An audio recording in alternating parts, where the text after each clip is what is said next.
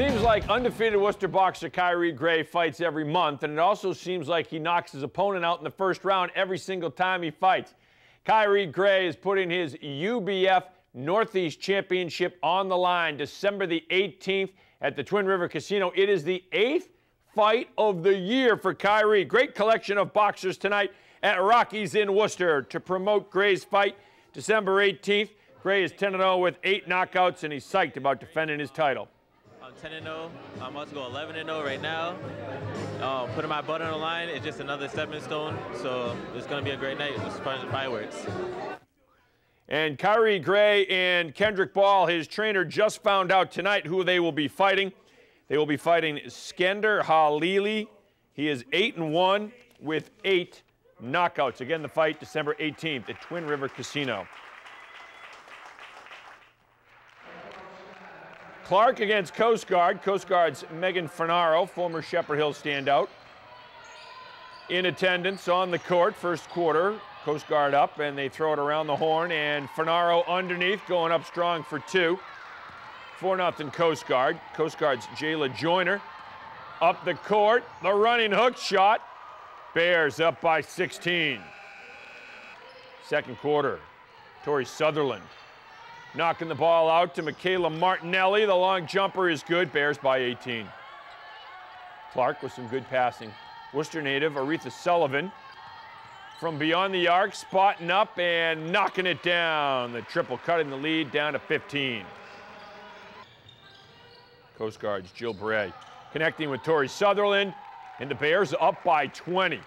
They are hitting on all cylinders. Another Worcester native, Clark Sam O'Gara, taking it up strong to the hoop.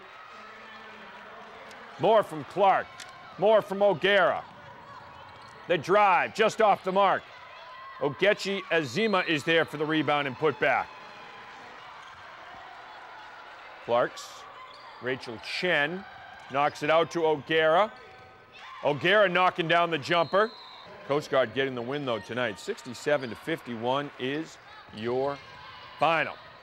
Well, the UNH men's basketball team, coached by Oxford native Bill Herrion, off to a good start. They've got 3 victories, and one of them coming against Holy Cross. Now, last year they tied a program record with 19 wins on the season, and this year Herrion expecting another big year from his Wildcats. I think we have the program in pretty good shape right now. It's my 11th year here at UNH. Probably took a little bit longer to turn things around. We won 19 games last year, which was really unexpected coming off a 6-win season. We tied the school record for most wins in a season. We went to our first ever postseason conference tournament, the CIT, and we did it with a relatively young team. A lot of freshmen, a lot of sophomores that are now sophomores and juniors. So I think we're headed in the right direction. We've got a good group of guys, and we have the program in a pretty good spot right now. Well, I think number one is we got to stay healthy. We're a little bit thin with bodies in the front court. We've battled a couple of early suspensions here at the beginning of the year.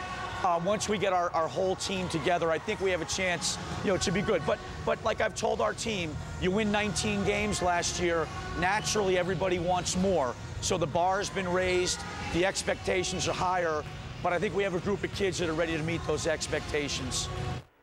UNH played UConn early in the season. It's a great chance to measure themselves against one of the best teams in the nation. I think it's a great confidence booster, I hope. We did play pretty well. It's a great opportunity for the kids to always play upper-level teams, especially playing a ranked team nationally. But what I tell my kids is that our goals and our dreams in this program are to get to the NCAA tournament. And if we're fortunate someday to get to the NCAA tournament, you're going to play a team like a UConn in the first round of the tournament. So I think it's good preparation to at least go out and play teams of that caliber.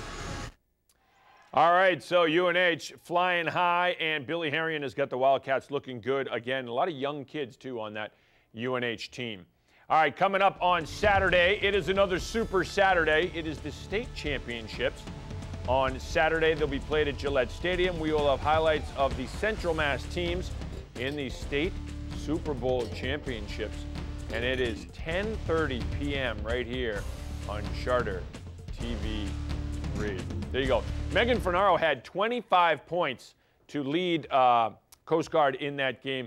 Northbridge getting the Sportsmanship Award, too, from the Central Mass officials. Good stuff. You look at that boxing press conference, too. Cool to see Edwin Rodriguez there showing Khiary support. You go to an Edwin fight, you see Jose Rivera there giving him support. Nice culture here in Worcester. Yeah, it is really good, and there's a couple guys from the Boys and Girls Club, too. Jermaine Ortiz, Irvin Gonzalez getting ready for the Olympic trials. They will leave on Saturday for Reno, Nevada, and this is winner take all. If they win, they're on the Olympic team, and they'll fight in Rio de Janeiro representing the United States. So the boxing culture here and the talent is just huge. Yeah, there's some talent in the city, no question about Yes. it. All right, thanks, Kev. Appreciate it. All right, for Kevin Shea, I'm Tim McCone. Thanks for watching. We'll see you back here tomorrow night at 10.